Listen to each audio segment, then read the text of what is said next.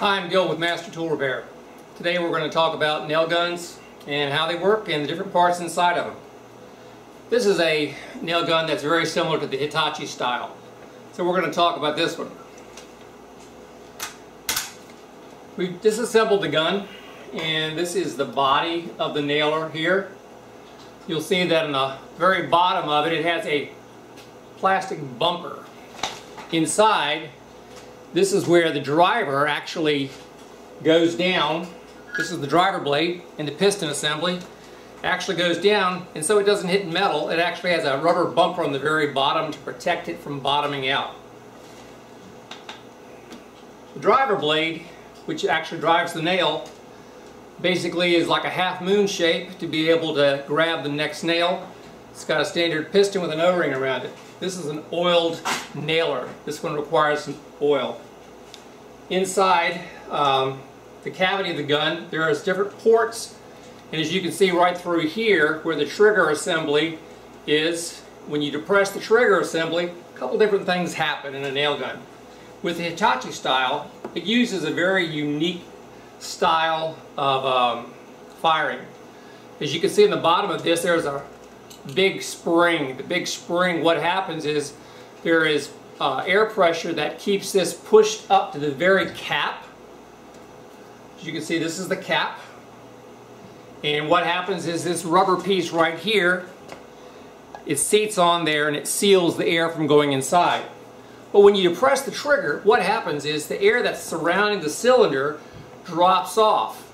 And that air actually goes through these two little ports on the side, causes an increase of air pressure on the top, and this actually slides down so that the air can go inside. Once the air goes inside, it pushes the actual piston and the driver blade down, catches the nail, and runs it into your piece of wood. And then after it's done that cycle, it comes back up and seals again against the cap. This is a very, very efficient design of nailer. It doesn't require a head valve inside, where typically the head valve inside, like on a Bosch or any other nailers that have head valves on the top, this would move back and forth. And the air would go into the cylinder, and the cylinder would actually stay static. It wouldn't move at all. Obviously, this is the magazine that holds the nails, holds it at the proper angle to be able to fire the nails. You have your feeder. The feeder actually pushes the nails, the rack of nails, towards the nose of the gun. And this spring right here is a ribbon spring. The ribbon spring, as you can see, simply puts tension on this, and a lot of times this will break and snap. If it does, this ribbon spring has to be replaced. It's not a very expensive part. But the magazine, for the most part, is made of steel. Sometimes they're made of aluminum. This one's made of steel. This is the nose of the gun. The nose is a very expensive part typically, so you don't want to get this damaged or break this because you've got a lot of money tied up in this. They'll usually have a safety mechanism so to where you have to depress the workpiece against the nailer for it to be able to allow you to pull the trigger. Okay, that's most part of what we're talking about with a framing nailer or a trim nailer for the most part, but this is Hitachi's design, and that's a very popular one. The exhaust, once the air goes in and it comes back out, it exhausts through the very top port of this nailer. Typically what goes wrong with these Hitachi nailers is not a whole lot. It's typically O-rings, because this moves back and forth. You've got several O-rings here. This big rubber band, it's not a rubber band, it's actually an exhaust valve. When the air goes inside and it comes back in cycles, this rubber band expands and it allows the air to go inside, so this will shove this cylinder back against the top cap. That's the reason for that. It's sort of like a check valve. That can break from time to time.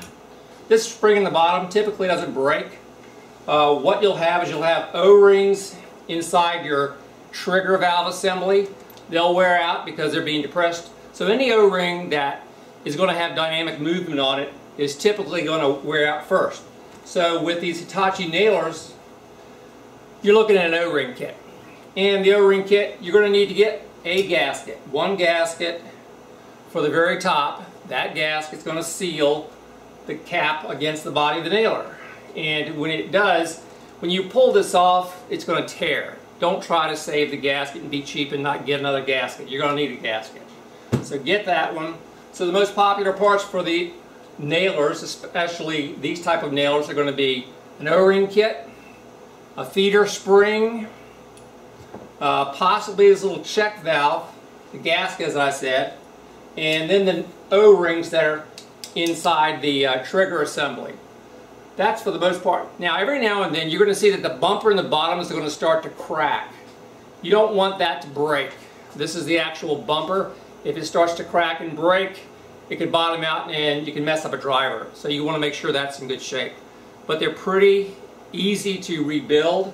All you need to do is make sure that you use a good O-ring grease. When you lube up the O-rings, put the O-ring grease on the O-rings before you put them on the nailer. Don't put the O-rings on the nailer and then coat the outside. The entire O-ring's got to be coated. So make sure you do that. When you take your nailer apart to be able to put new O-rings in it, it's best to go ahead and clean this out. Do not clean it with gasoline. Do not clean it with kerosene or diesel fuel. Use a good parts washing fluid that you would use for like cleaning out a car or whatever. I know with roofing nailers a lot of times the guys get tar in the very, very tip of the nailer, and if that's the case you have to get that off the petroleum substance, but don't let it go inside the gun. But the biggest thing to be able to keep these things running and working smoothly is to lubricate them. And what you want to do is put 2 or 3 drops of nailer oil into the back of where the hose fitting is. If you're using it all day long, do it in the morning and do it at lunch. If you do that, this thing will last you a good long time and you won't need to replace the O-rings as often. So hopefully that explains a little bit about nailers, especially the Hitachi style nailer, how it works, and the common parts. Thanks, I'll see you again.